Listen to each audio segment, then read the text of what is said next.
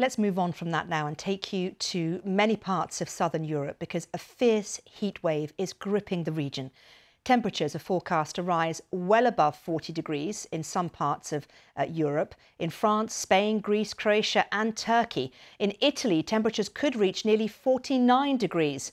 Red alert warnings, meaning there's a threat to life, have been issued for 10 cities, including Florence and the capital, Rome.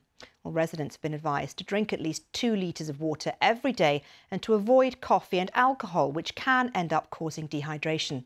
Our correspondent Sofia Betitsa gave us this update from Rome. It's very hot at the moment. It's about 35 degrees Celsius here in Rome right now. And you know, it's the middle of July. As you can see, there are a lot of tourists who visit Italy at this time of the year. And in the last few days, several tourists have collapsed here in Rome because of a heat stroke. One tourist, for example, from the UK passed out in front of the Colosseum.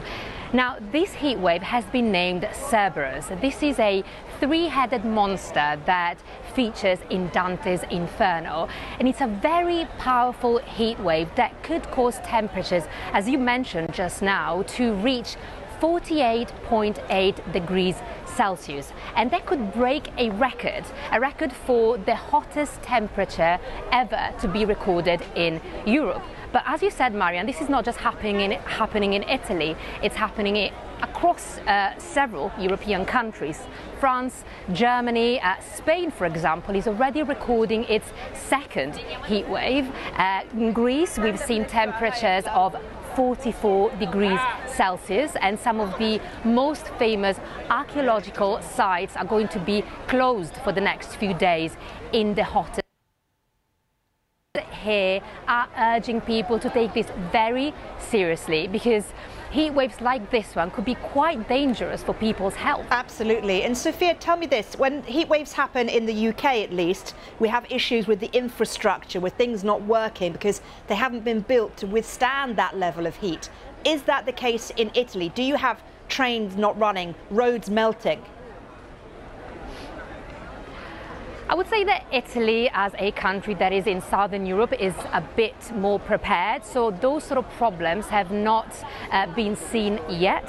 But you know, that doesn't mean that there aren't dangers that come with the extreme weather. I mean, extreme weather like this can kill. It can cause heat stroke. It can cause existing conditions like respiratory diseases to get much worse. And so the Italian Health Ministry has issued some guidelines about how to deal with the heat.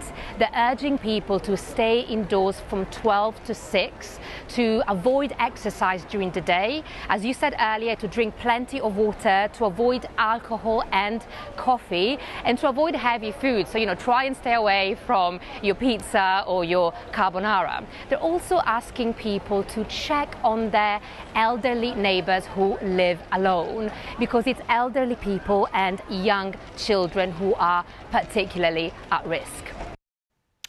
Well, that's Sofia Betitsa, who was in Rome just by the Spanish Steps.